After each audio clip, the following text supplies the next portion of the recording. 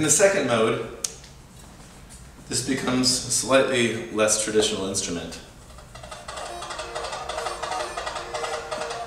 When you turn it on like I just did, it gives you a melody based off of something called the Markov chain. It's a mathematical algorithm that will give you things that are sort of in a key, makes sense. But the top slider now controls the number of rests in your melody. The bottom slider controls the rhythm part.